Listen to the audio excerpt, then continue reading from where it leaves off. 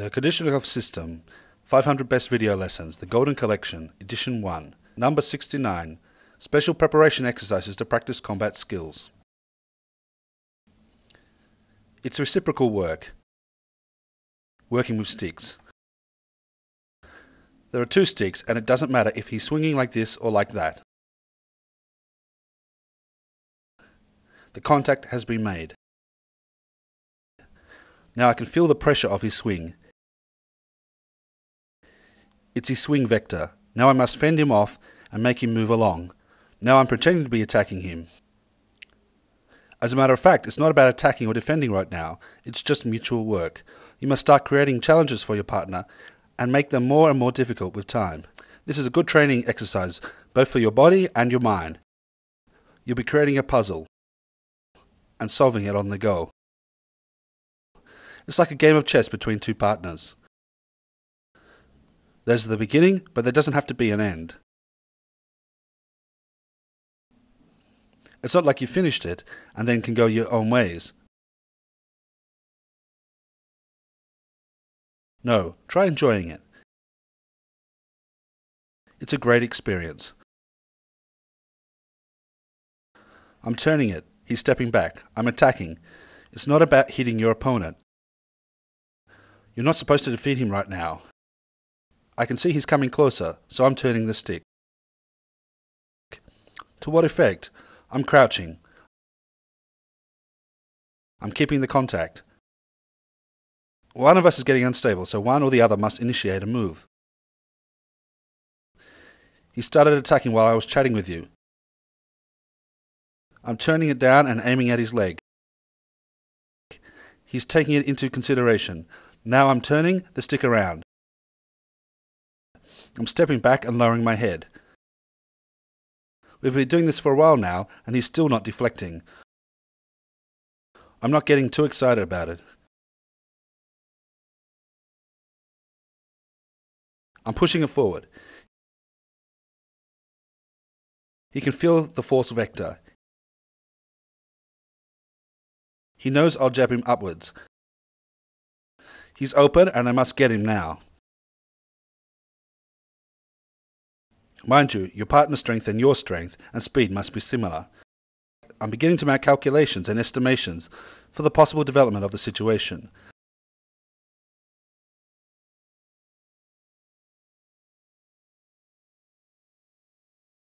I'm having a lot of calculations in my mind, but I always choose just one option. You must note your strengths and your weaknesses.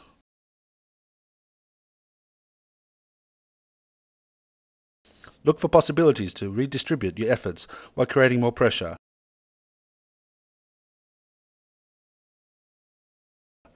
Let's assume he's in this position and I've caught him. I'm watching his reaction to it. I want to know what he's going to do. Now he's turning the tables around and has an advantage. What's he up to now? Naturally, he wants to strike downwards. I'm doing some hip work. Now look, he's moving like that, but I go ha, and I'm keeping my advantage. He goes ha, and I respond. He goes ha, and I respond ha. I've been trying to catch him several times, but I failed. Now I'm trying a different trick.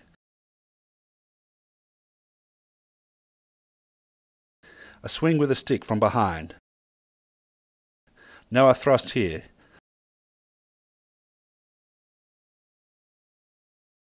You're playing a very complex game here in which your whole bodies are involved. Now I've given him a hint. I broke the contact, but I kept the pressure. Not the real pressure, just a touch.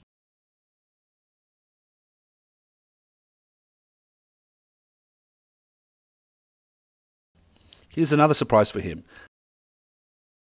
A thrust between his arms. He's responding. I'm regrouping. He didn't do what I expected him to do. He's grabbed my fingers. I can grab his fingers too. not because I'm performing a special secret martial art technique. Now a catch, a turn, some pressure on his arm and shoulder. I can regroup and get a better grip of the stick.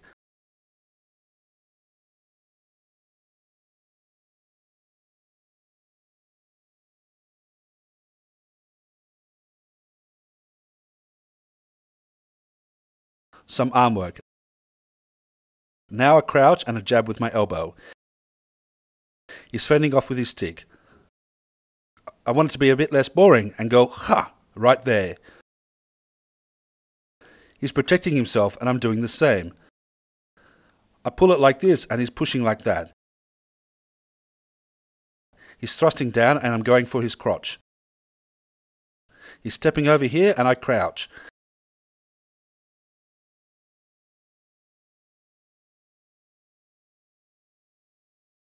Now you must do something like this when you practice.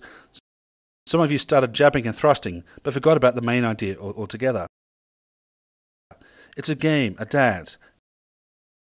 This exercise will make your brain work at 100% of its capabilities if you do it correctly.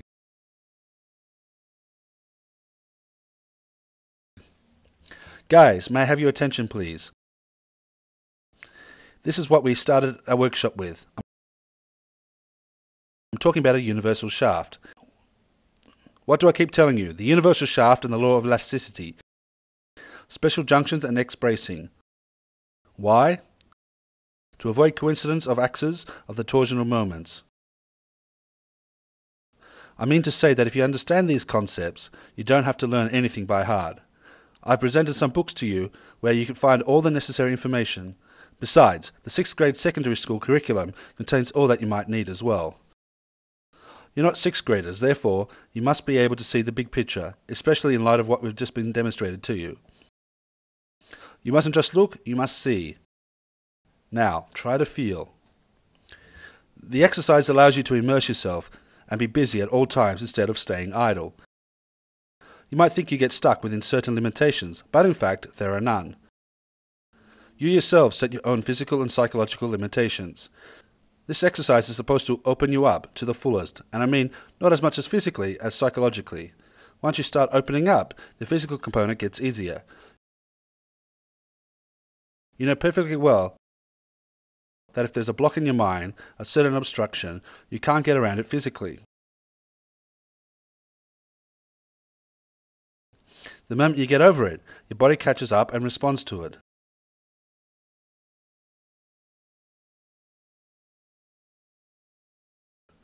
Let's take various objects.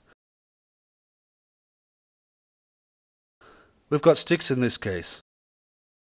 A stick isn't aggressive. It doesn't mean you can't hurt anyone with it, but at least it doesn't short-circuit your brain. You're not scared, you've opened up. Let's take other objects. They're not as long as sticks, but still. Let's try. What's this? It's the same principle, except both of you have to pay extra attention to these things. Why? Because if you lose focus, you can easily hurt yourself. There's one more thing. Don't try to win in this exercise. Besides, I don't want you to balance on the verge of making things dangerous, okay? Now, what do we have here? Suppose I'm attacking. He's dodging. I'm trying to stab him from this side. What do we have here? We're working with two different objects each. Each of those objects is moving independently. In this situation, my weapons are a bit too long, so I have to break contact every once in a while. You must agree on things like that beforehand. I want you to feel each other and move very slowly.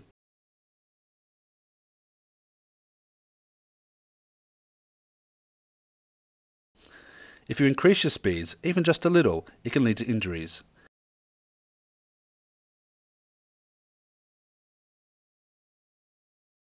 I mean, this weapon is sharp-edged, this one isn't, but in any case, if you lock them and then wrench them out with force, you can hurt your partner.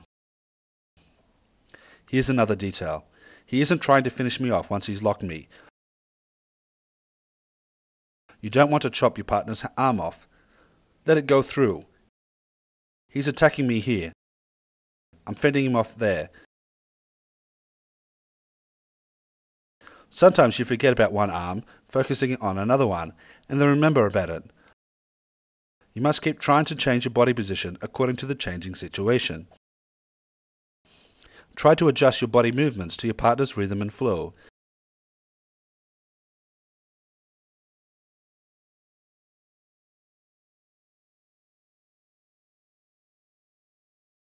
This is much more difficult than doing the same thing with a stick. We're doing a bit too fast now. Therefore, we must pay our utmost attention while doing this exercise.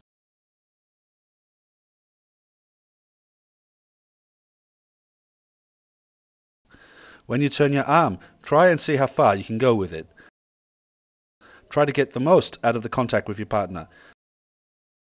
He must be doing the same. Look. My arms, my legs, entering and exiting.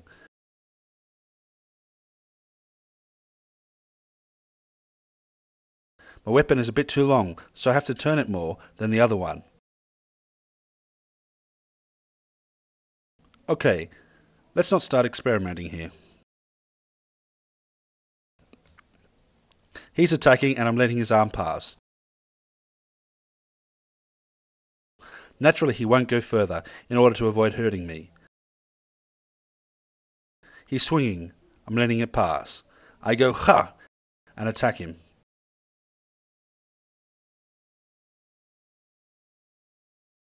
He's focused on this arm and he's completely forgot about the other one. He only remembered about it when it was too late. I'm going at him here.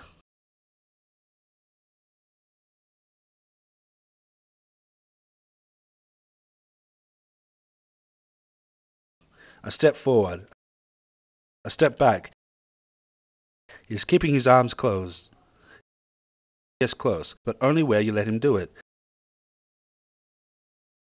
This is how I want you to do it.